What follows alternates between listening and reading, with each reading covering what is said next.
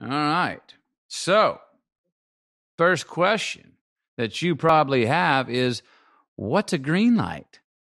Well, green lights mean go, advance, carry on, continue. On the road, they're set up to give the flow of traffic the right of way, and when scheduled properly, more vehicles catch more green lights in succession. They say proceed. In our lives, they are an affirmation of our way. They're approvals, support, praise, gifts, gas on our fire, attaboys, and appetites. They're cash money, birth, springtime, health, success, joy, sustainability, innocence, and fresh starts. You see, we love green lights. They don't interfere with our direction. They're easy. They're like a shoeless summer. They say yes and give us what we want.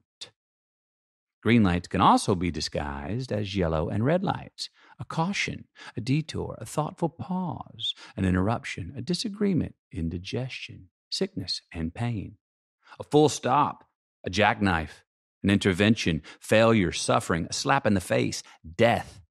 We don't like yellow and red lights. No, they slow us down or stop our flow. They're hard. They're a shoeless winter. They say no, but sometimes give us what we need. Catching green lights is about skill, intent, context, consideration, endurance, anticipation, resilience, speed, and discipline. We can catch more green lights by simply identifying where the red lights are in our life and then change course to hit fewer of them. We can also earn green lights, engineer and design for them. We can create more and schedule them in our future, a path of least resistance. Through force of will, hard work, and the choices we make, we can be responsible for green lights. Catching green lights is also about timing, the world's timing and ours.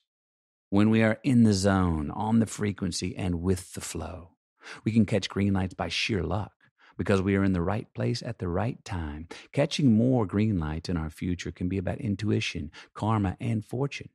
Sometimes catching green lights is about fate. Navigating the Autobahn of life in the best way possible is about getting relative with the inevitable at the right time. The inevitability of a situation is not relative. When we accept the outcome of a given situation as inevitable, then how we choose to deal with it is relative.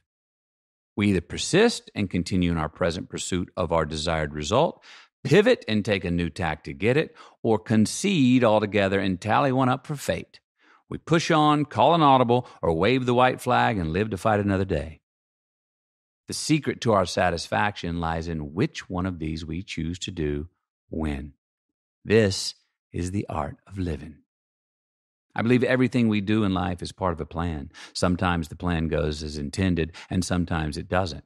That's part of the plan. Realizing this is a green light in itself. The problems we face today eventually turn into blessings in the rearview mirror of life. In time, yesterday's red light leads us to a green light.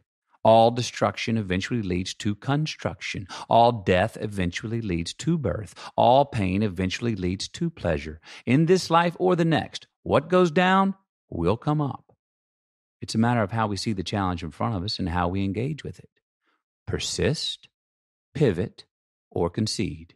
It's up to us, our choice, every time.